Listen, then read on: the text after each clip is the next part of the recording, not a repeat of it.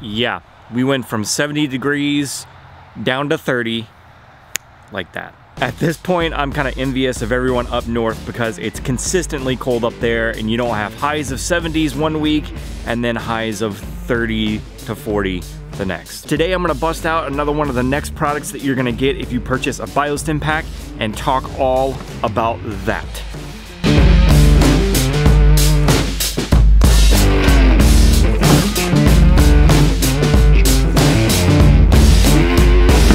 Real quick, just want to clarify something. In the past couple of videos, I had been saying the products that you get in the bio-stim pack, you can apply those once a month at 3 ounces per 1,000. The 3 ounces per 1,000, that's still true, but when I say once a month, what I meant to be saying was once a month during the growing season. So I hope that didn't confuse anybody and that kind of clears the air on that. So, all right.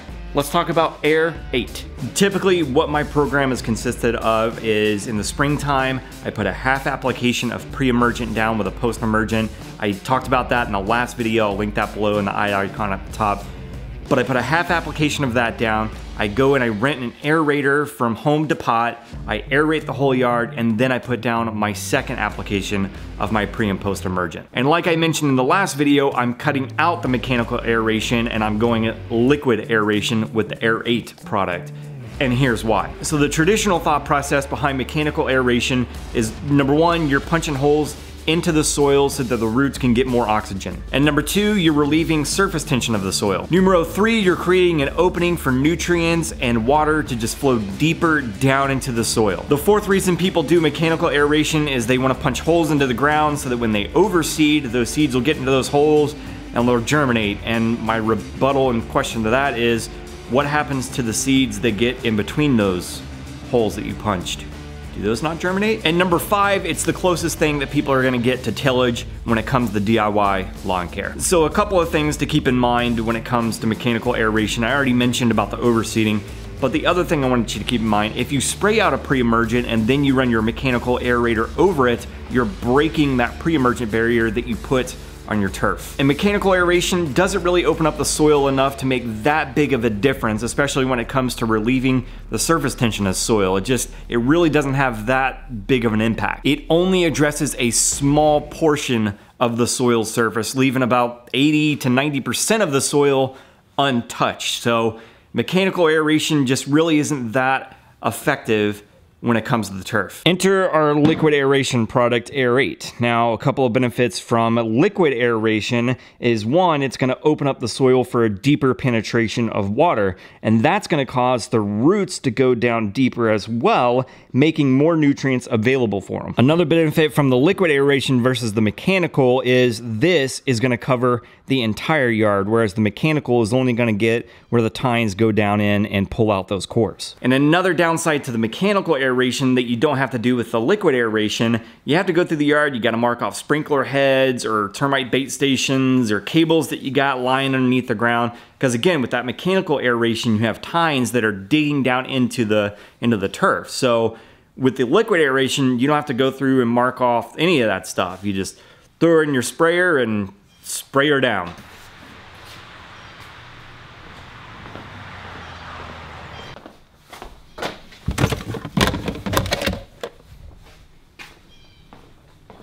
Two other benefits that you're gonna get from using Air8 in the yard. Number one, you're gonna get a dose of potassium.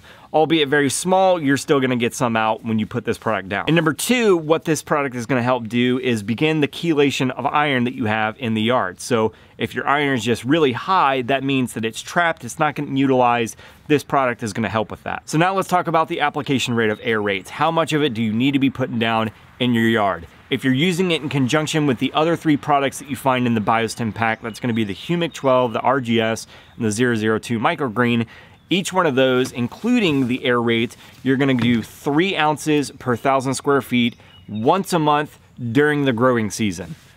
Notice how I put the during the growing season in there this time?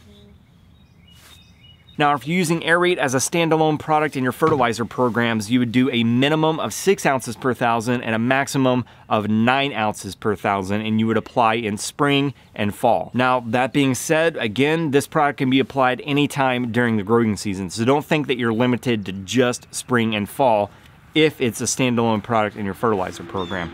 You put it down anytime. Just follow those rates and you should be good. So I'm gonna do the 3 ounces per thousand like I did with the Humic 12, which equaled out to be about 19.5 ounces for my entire yard. So I'm gonna do 20 ounces for my 6,500 square feet yard that I'm tackling here. So on to the mixing and music montage.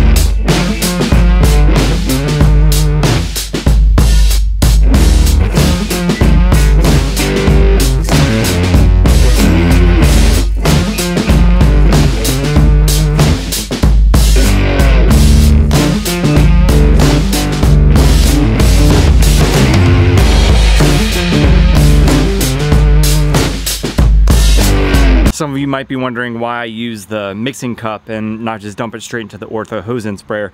Simple answer, I have a hard time seeing the markings that are on that hose-in sprayer.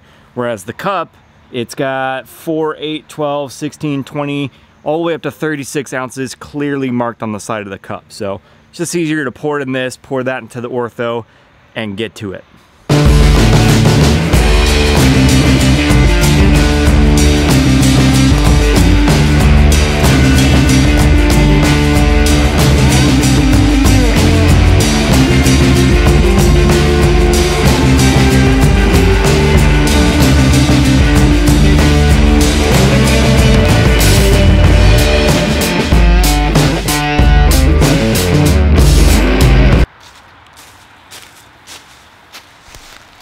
Yeah, I already know my hose management game is terrible. I'm working on it.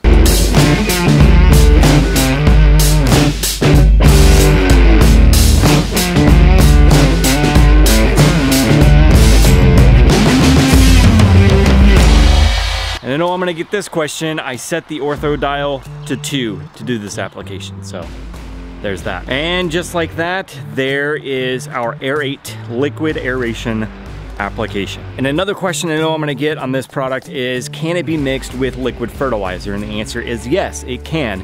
And you would go in this order. You would put in your water, your Air8, your water soluble or liquid fertilizer, and then the rest of your water, mix it all up and spray it out. And as far as what these products can be mixed with, you can also mix it with your pesticides, your herbicides, or your fungicides. Just make sure to follow the label rates and all that stuff, and you should be good to go. But you wanna make sure that if you do mix it with those other products, pesticides, herbicides, fungicides, or your liquid fertilizers, you wanna make sure to use it within 24 hours. You don't want that to sit overnight, or it's just gonna, it's not gonna be fun for you. So make sure to use it within 24 hours. All right, so there you go. That's how to use the N-Ext Air8 product in the biostimulant pack. So if you have any other questions, if I left something out, you know what you can do. You can leave those in the comment section below, and I will do my best to answer them. Like, share, subscribe, all that good social media stuff. Keep on keeping on, my lawn care brothers and sisters from other misters, and I will catch you next time.